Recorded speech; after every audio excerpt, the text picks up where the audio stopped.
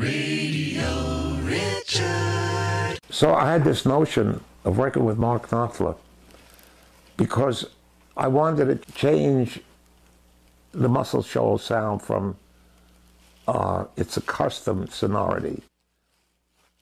Over the years, I would always try to make a little bit of change in the sound so that you wouldn't seem to be getting the same backgrounds, the same licks, the same presentation by the same band.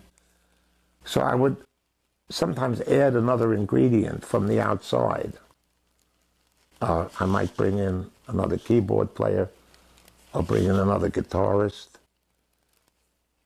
In other words, to take a new element and mix it with the known element to create what I call the aesthetic rub, because that little rub can generate some sparks of creativity and of new interest. So that was one of my notions. You know, and Bob Dylan is so wise. He is so sagacious. He knows so much more because his riff is putting on the world, putting everybody on with the off-the-wall answers and with the oblique responses and so on.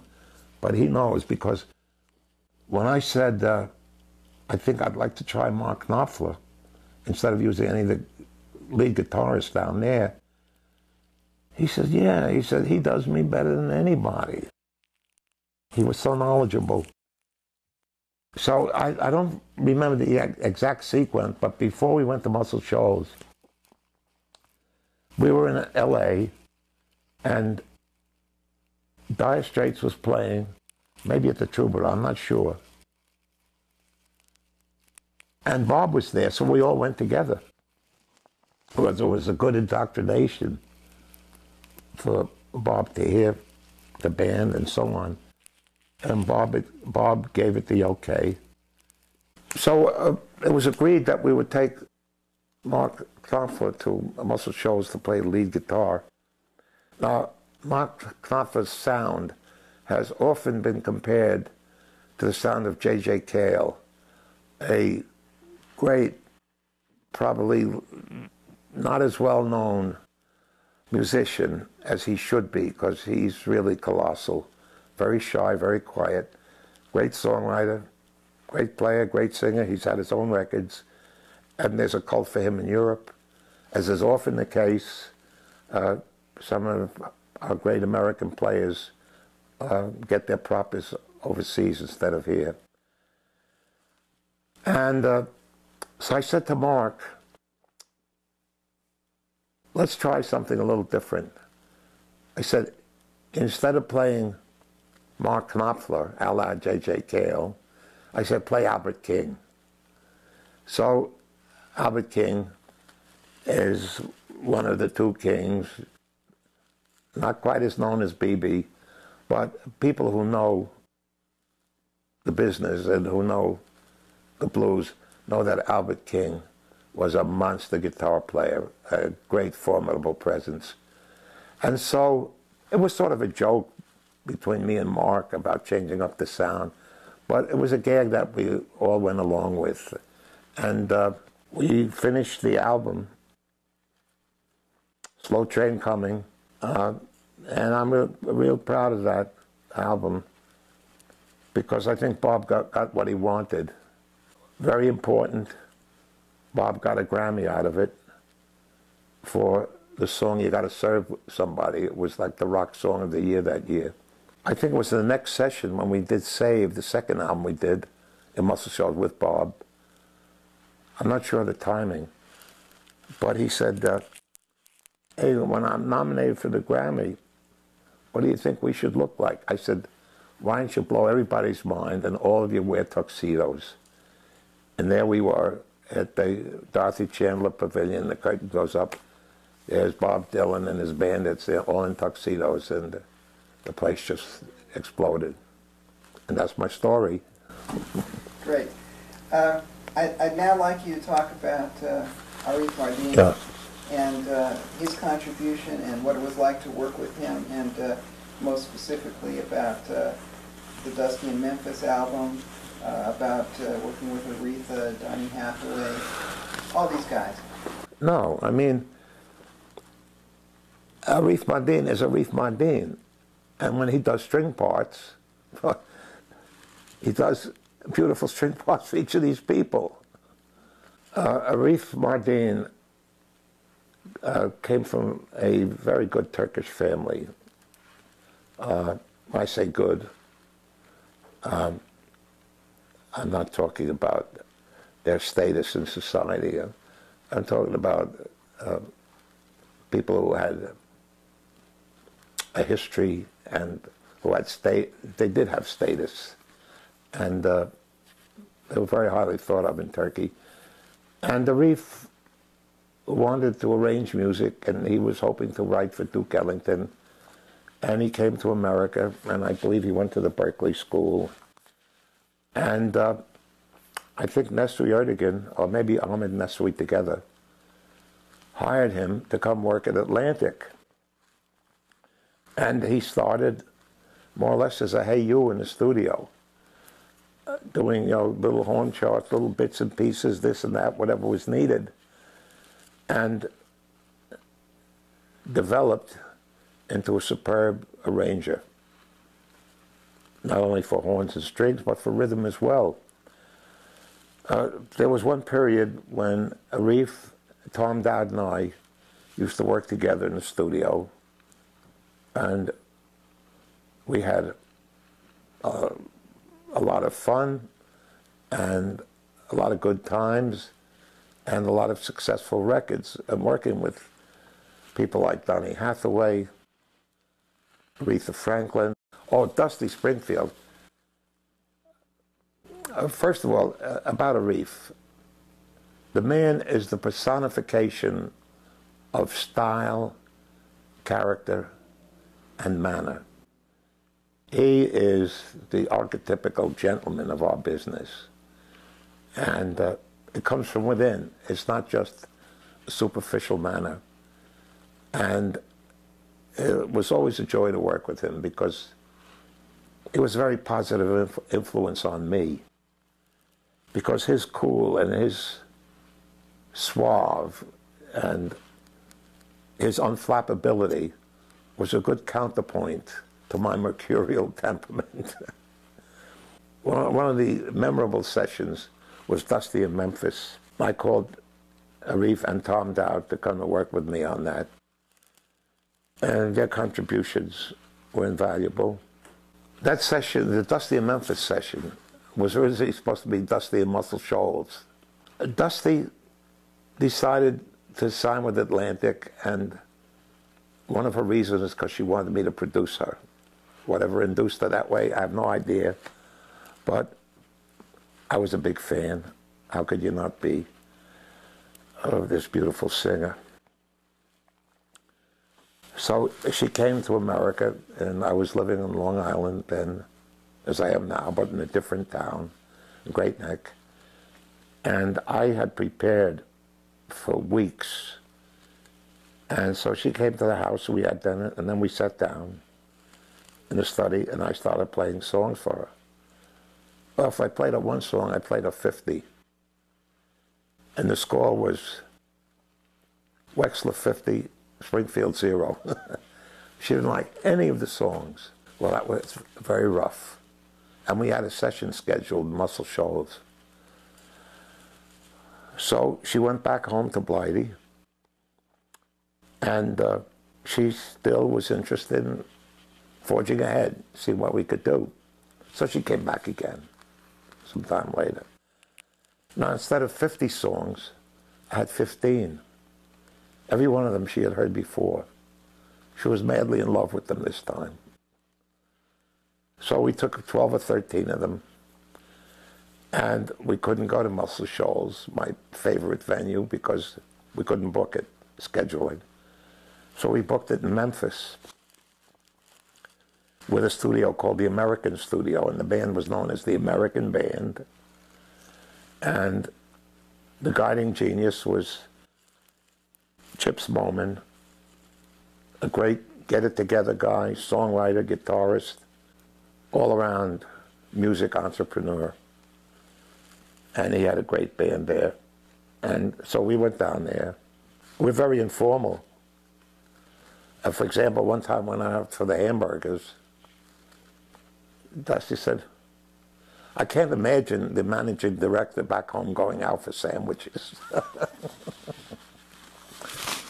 So Dusty being Dusty, she would take about 4 or 5 hours with makeup every morning because she was a beautiful woman, but she didn't think she was beautiful. And so she had this heavy enameled makeup and the raccoon dark eyes, and she would have her dresses to the floor, skirts. She was what I call swathed in yard goods, because she didn't think her legs were good. Well, what can I say? She was just a gorgeous woman, and she was, how shall I say, she was a very inward directed person. And she didn't like her voice. So was she against the world. So she didn't do any vocals down there. And it really was bothersome to me because I don't like to just lay the singer onto tracks that she didn't participate in, but that's the way it was. So we went back to New York and went to some studio on 57th Street, I forget who, where it's just Aretha and I, and maybe Tom. And she started to sing, and we had the tracks, and we had our phones. And she kept saying, more track, feed me more tracks. She wanted more and more volume, more and more.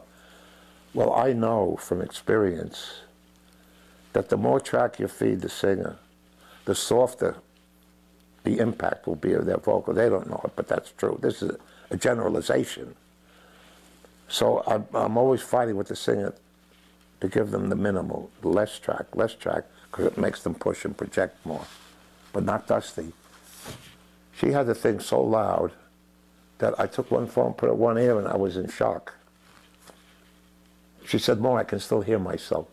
So imagine, without hearing herself, she laid down these fabulous vocals, all of them in a day or two. I'm very proud that that record, Dusty in Memphis, after her long career, turned out to be her defining record. I think there's general agreement about that. Fabulous. And Bob's your uncle. And Bob's your uncle. Fantastic. Jerry, who I think you've seen was a very warm person, actually showed us around his private office in his home in Long Island. And, no, about Western Swing. What was it I wanted to say? I gave all my Western Swing LPs to Ray Benson. And so when Doug Somm died, they did a big interview with me. It was a big interview, and Doug was the focus of it. And they said to Ray Benson, "Well, what do you think of Jerry Wexler?" Something like that. He said, "Well, he gave me." He said it must have been 3 yards of albums on Western Swing. I really had the. And he said, "I noticed that alongside a lot of the titles were the initials WN. He said, "Let me make a guess." He's talking to me, and he talks about this. He said, "Was that Willie Nelson?" I said, "Yeah." I had planned a Western Swing album with Willie Nelson, and for several years I kept sending him tapes of songs to do, and we had the session scheduled for his studio in Spicewood, Texas, LBJ country, by the Niles River. And I had a heart attack. And so the session never happened. It was 89. Yeah. Well, you want to go around? yeah, could we go into the room with your gold Sure. records? That'd be just a little nice background stuff.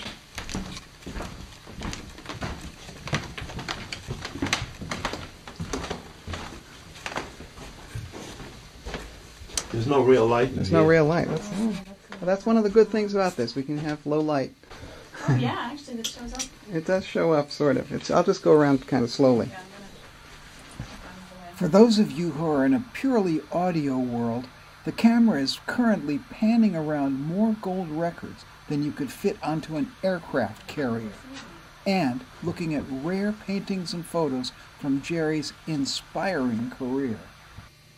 Lucky, lucky, lucky us!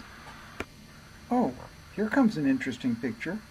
There's 3 guys on a camel. A caricature of Ahmet Neswi Erdogan and Jerry riding on the camel's tail. Jerry, could you tell me a little bit about this picture here?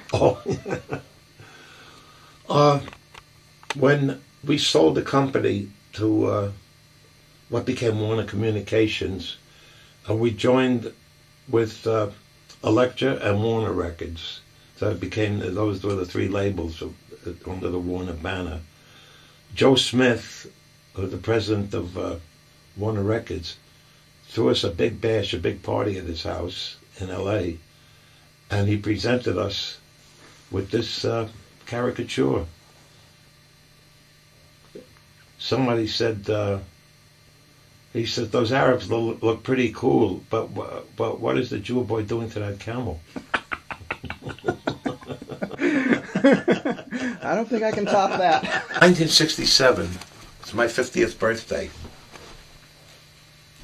They threw me a party, a lunch, and it was in connection with, I had just been named Record Executive of the Year 3 years in a row, so it was the hat trick, and it was a surprise. I didn't know it, and they took, Ahmed Neswi spirited me out.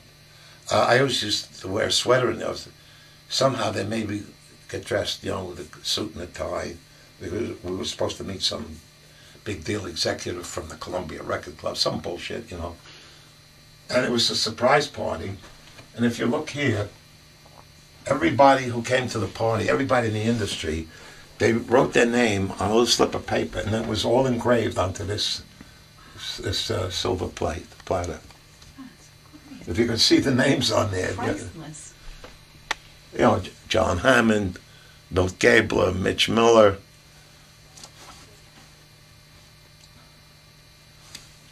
So it's quite a souvenir. Fantastic. Jerry is now very kindly showing us his private family photos in his living room. You literally cannot get this content anywhere else. Please subscribe and donate to Radio Richard. Thank you. It's so creatively inspiring. Radio Richard.